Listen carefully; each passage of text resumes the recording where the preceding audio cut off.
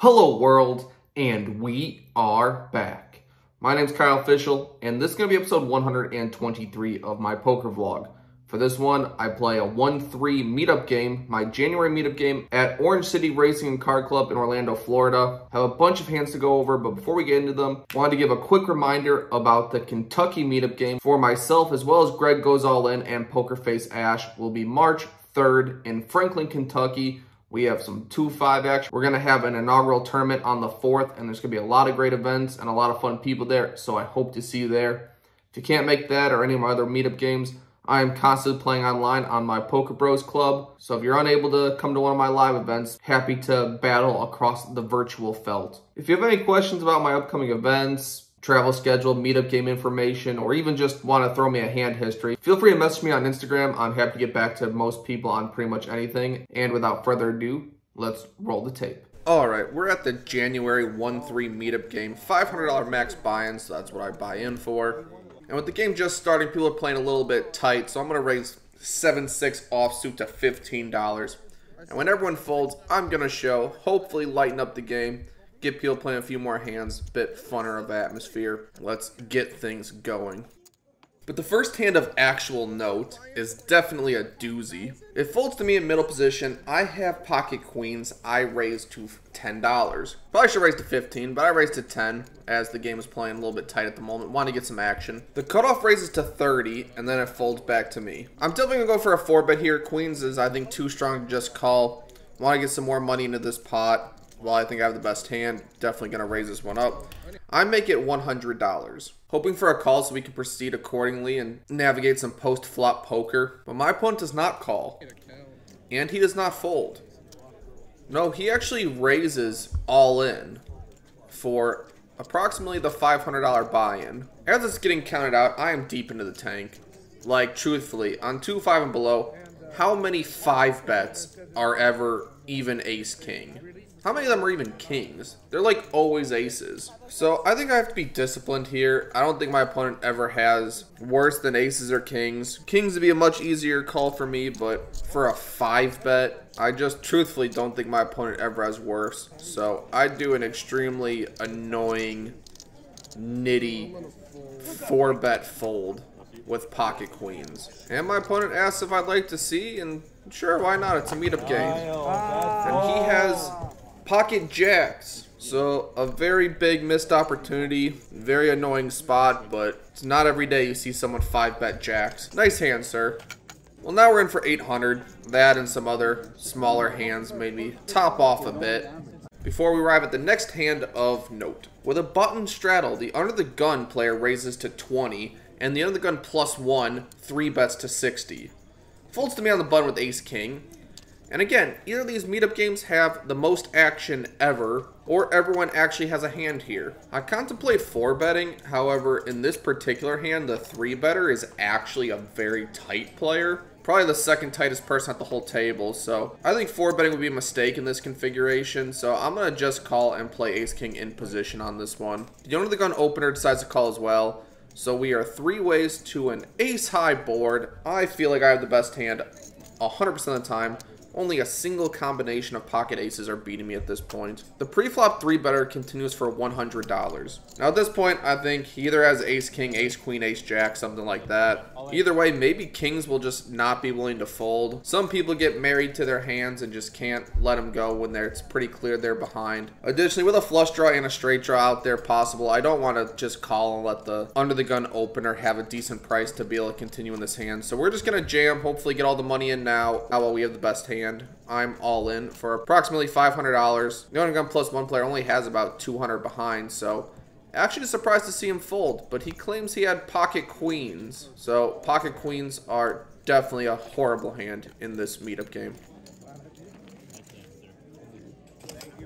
Well, the $800 buy-in's looking closer to $800, feeling better about it.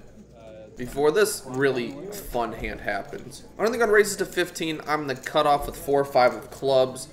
Don't come to my own meetup game to fold. I play a lot of hands and try to mix it up, so we're definitely going to call this one. Button calls, and we're 3 ways to a flop of queen 8-4. 1 club. When the pre-flop aggressor checks, I really don't see him checking with top pair ever. Thinking he's relegated to ace, king, ace, jack, something like that, and I could have all the queens making him draw pretty thin. We're going to throw out a bet here. Additionally, with some backdoor flush draw, backdoor straight draws, we have a lot of potential to double barrel given some safer turn cards. But we start out with a $20 bet. However, the under the gun opener, he's going to continue for a later street. Hoping for a club, but we do gain equity in the 7 of diamonds. Don't give me hope. Well, I definitely was going to double barrel if I picked up equity. Gut shot's not a whole lot, but like I said, he shouldn't really have a queen all that often, so we're going to throw in the second barrel of $60. And to this bet, my opponent folds. So it's fun to get a little cheeky bluff through. Next, interesting hand. With a button straddle, I open at $20 with pocket queens. This time it does not get 5-bet as the button just calls. Flop is ace, queen, jack, so pretty great for me. I really think I have too much of the board locked up to bet. My opponent took a bit of time before calling, so I really don't think he has an ace all too often here to get value from. So I'm going to check in hopes that he catches up a little bit. When he checks it back, the turn is the jack of clubs. So now kind of a fun board. I expect of my opponent to have a jack here. He would definitely bet when checked to, and I can check raise. He may bluff with single clubs or made clubs. But again, thinking he doesn't really have an ace all too often, I check a second time. He checks it back, and the river is the jack of hearts. So really kind of ridiculous run out. I don't really see myself getting paid by anything, except I guess maybe pocket fives or something. So I have to bet super small here, hope to get some value when I have a pretty strong full house. I only bet $20.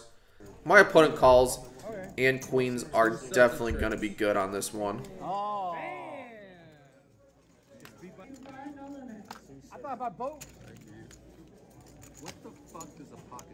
Following that, I'm under the gun with 7-8 offsuit. Yes, we mix it up at these 1-3 meetup games. When I make it $15, I get 6 callers trying to make the video and crack my hand, so we're going 7 ways to a flop of queen 8-6, rainbow. Well, I'd say flopping middle pair is pretty good. Definitely want to thin the field. I do have a backdoor straight draw possibility if called, but there's over $100 in possible dead money out there as no one actually has to have a queen. So I'm going to bet $60, hopefully take it down. That would be a great result. I don't even get past the player to my direct left. He calls. Everyone else decides to fold, so we're heads up to a turn card, which is the 7 of spades. Turning 2 pair feels pretty good. I really hope he has a queen now. Now instead of semi-bluffing, we can bet for value. Throw out $120, pretty confident I have the best hand. My opponent willing to 5-bet with jacks. I feel pretty good about my exact holding. He makes the call, and the river is the 10 of hearts. Not the cleanest card, as queen 9, queen 10, 8, 9, and 9, 10 are all hands that I think would play the exact same way by my opponent. There's plenty of hands that beat me. However, I wish I would have went for some thinner value on this one. I do think my opponent also has king, queen, ace, queen, maybe 8, 6 at some frequency, and that could pay off a third barrel, so I think there's plenty of hands to get value from, but I choose to play this somewhat dicey card as a check call. When I check, my opponent checks it back and has queen jack. So definitely did not get all the value that was possible on this hand, but hopefully we will be able to bet a little bit thinner in the future. But the stack's looking good. We're profitable on the day of this $800 buy-in. Happy about that. It folds all the way to the cutoff. He raises to $20.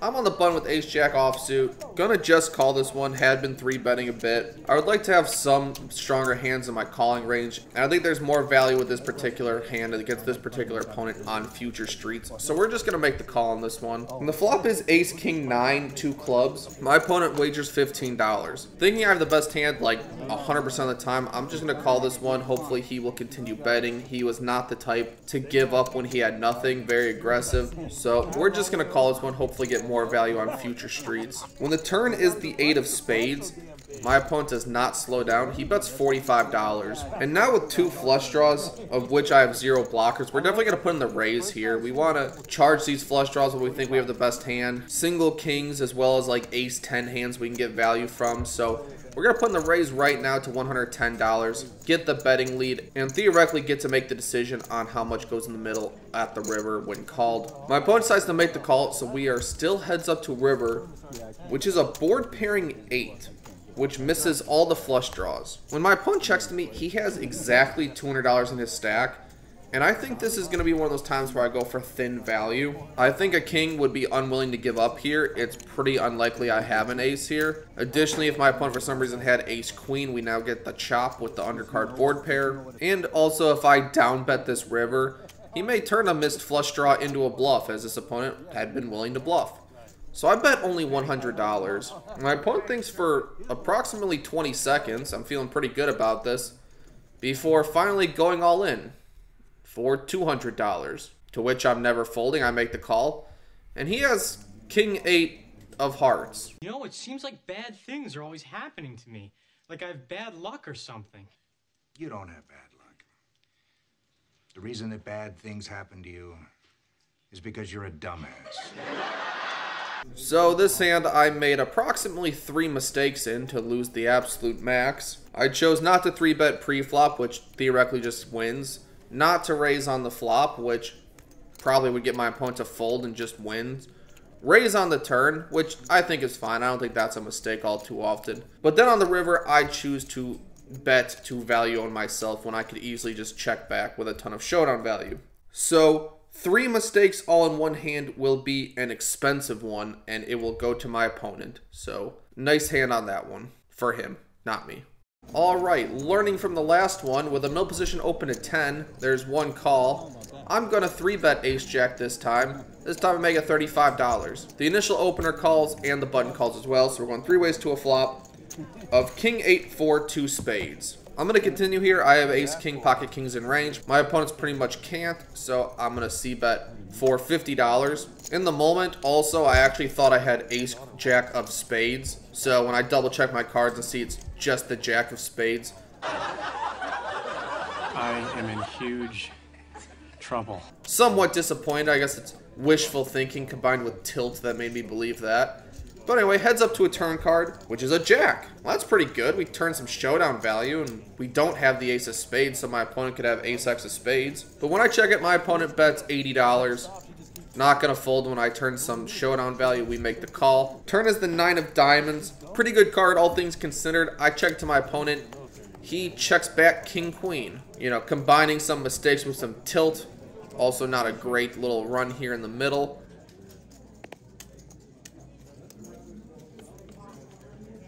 But that's fine. When I button straddle, a middle position player opens to 30. The cutoff calls. I'm going to call with 7-8 offsuit. Seems to be the most profitable hand for me today. We go 3 ways to 7-7-6. Pretty amazing result for my particular hand. Preflop aggressor continues for $25. Now the cutoff raises to 80. And in my mind, this looks like a pretty good situation. The cutoff could easily have like 8-9, 4-5, random 6, maybe pocket 8s. But I really think that the preflop aggressor has an overpair, like 10s, jacks, something like that. And I don't really think he's going to fold to an all-in. As I look at like I'm tilting pretty hard. Haven't had a winner in a bit. So we're going to go for the jam. Hopefully catch these people in a light call. Hopefully get all the money back and then some. As I really shouldn't have a 7 here. I could easily have any of the draws I just mentioned. But when I go all in, the preflop aggressor folds and the cutoff folds as well. So we pretty much punt a pretty juicy value spot, but either way, we'll take the win. Open-ended at best. Now we're going to try to play just a single hand good. With a button straddle, I make it 20 with king jack offsuit. Middle position calls, button calls, so we're going 3 ways to a flop of jack 5-5. Thinking I have the entire board locked up, I don't think I need to bet here. Give my aggressive opponents a chance to bluff at it or catch up. I choose to put this into a top pair good kicker check call mode. On the flop, it checks through. When the turn is the 10 of clubs, I'm definitely going to bet here. Hopefully my opponent's turn to 10, have a worse jack. just don't believe me, as I'm pretty unbelievable. So I bet small $20, hopefully get value from some weaker hands. The middle position player folds, but the button decides to call. When the river is the 8 of diamonds, I think this is a great spot to just bluff catch my opponent. He's super happy to throw money in there when he has nothing. He has a super wide range. We're going to lay the trap and check, hope that he feels the urge to put out a bet out there.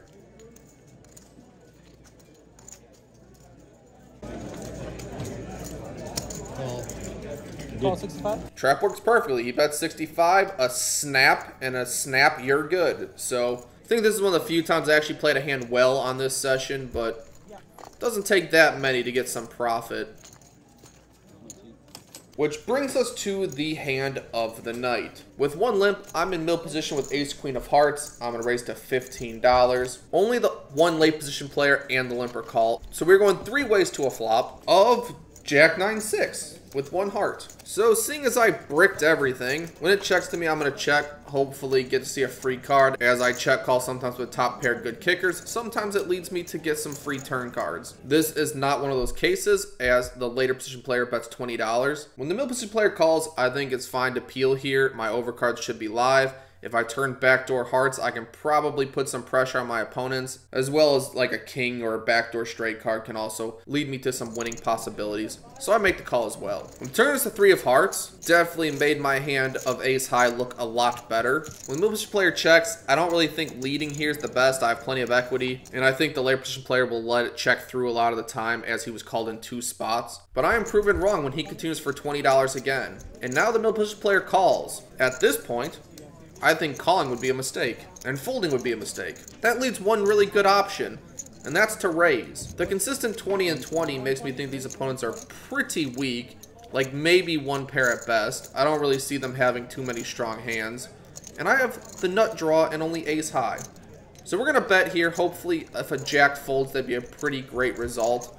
So I raised to $120, and plan works good. The flop and turn aggressor decides to let it go. But after a decently long tank, the middle position player decides to call. Well, that's not a good sign, but he took so long, I think he only has like 1 pair at best. Thinking that I could probably get him off it on this river card. Except the river is the 7 of hearts.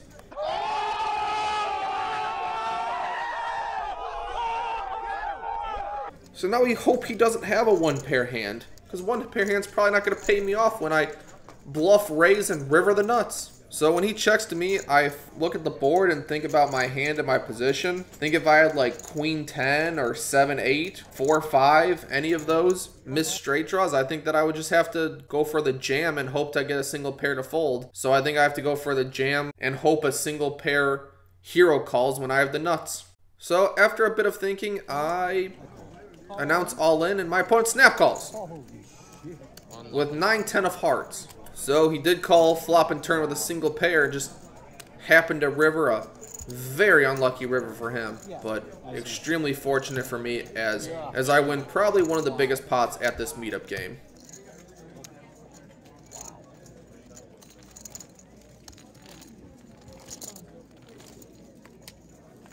And now this $800 buy-in looks super solid before we get to a final hand of note.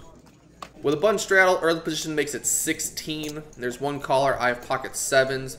Seems like a reasonable call. We can set mine and also play in relative position. A later position and the button call. So we're going to go 5 ways to a flop, which comes out 9-4-5, 2 clubs. Only 1 overcard feels pretty good for pocket 7s. And when the pre-flop aggressor checks to me, I think this is pretty much go time to bet with a pair. Pretty unlikely anyone has a 9. I block the flush draws, so that's somewhat unlikely as well. Also plenty of backdoor straight possibility for some double barrels if called. But we're going to semi-bluff on this flop. I bet $50. Well, later position button and pre-flop aggressor folds, but the first caller decides to call. So we're heads up to a turn card, which is the Queen of Clubs. When he checks to me, I think that's a pretty gross card. Don't really think I can bet on it. Obvious draw gets there. If he had random overcards, a lot of those get there. Maybe a 9 would fold to a second barrel, but we do pick up a flush draw of our own, so we're going to choose to just check this one back. And somehow we river a flush, and my opponent checks to me. 7 high flush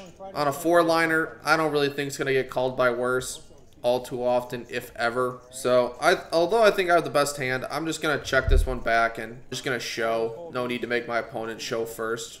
even though I flipped the wrong 7 first. And the flush will be good on this one. So another nice little pot to end the night.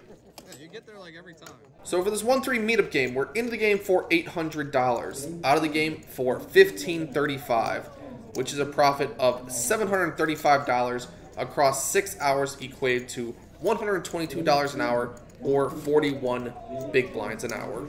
Yeah, I honestly don't think I played very well this day. I think I played quite poorly, to be honest. Plenty of spots where I made massive mistakes that cost me a lot of money, but, you know, you just got to review your sessions and go over them and try to get better from the mistakes. And maybe part of it was the less serious atmosphere of a meetup game, but regardless, we are going to just keep moving forward. And I will see you all next week.